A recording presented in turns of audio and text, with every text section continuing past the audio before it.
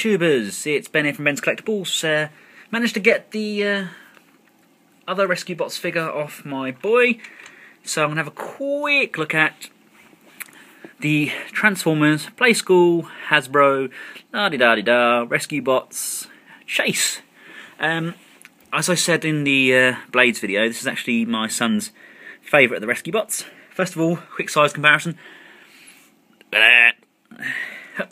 Bring in Prime. It's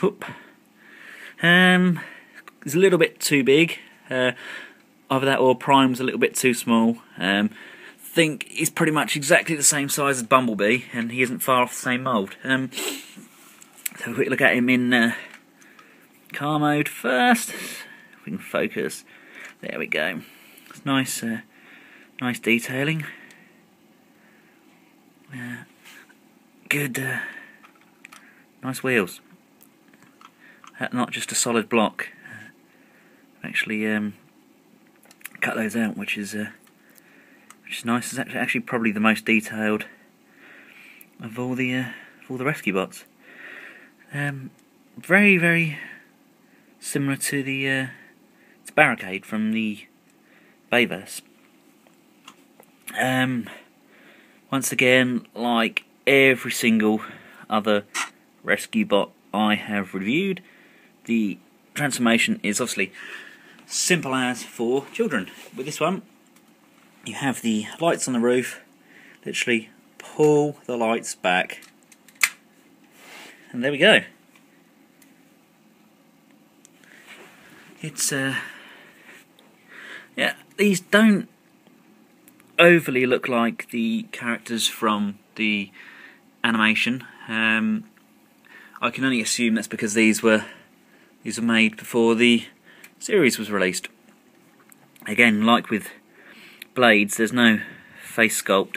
It's just a pair of goggles with some.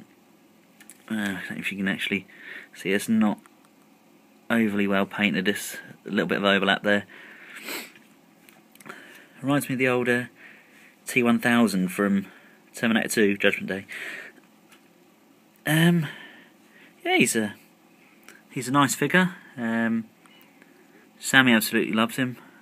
He's got no articulation, spring-loaded arms, but that's the head doesn't even move on this one. Let's have a look from the back view. He's a good figure. I think he's probably one of the harder figures to get. Chase being the Chase figure of the set, if you like. Him and Boulder. We literally found him. My wife went to London for the day and saw him on the shelf and snapped him up, and we haven't seen him since. Yeah. Anyway, we'll transform him back just so I can show you. Just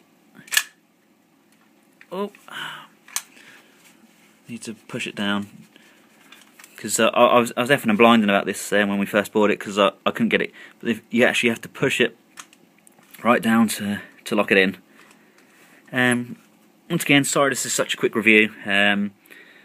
He's kicking up a bit of a stink because he wants his toy back. So again, if you haven't already got this, go out and get it.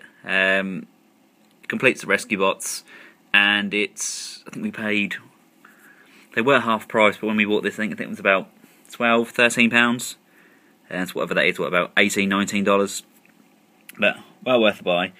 Yeah, thanks guys. If you haven't already checked out my sister channel, it's or brother channel, or whatever you want to call it, it's the guys at Hands of Steel. Start up their own channel now, and they're rapidly firing off the reviews. I think the link's down here somewhere in my favourite channels. Check that out, and I know that Roger's just done a really good review on the Doctor Wu, I think, Battle Blades and the guns for the first edition Optimus Prime from Transformers Prime, although he's done it on the RID Prime, and they do look awesome. Yeah, check them out, and don't forget to rate, subscribe, and comment. I'll try and respond to you all. Cheers guys, see you later.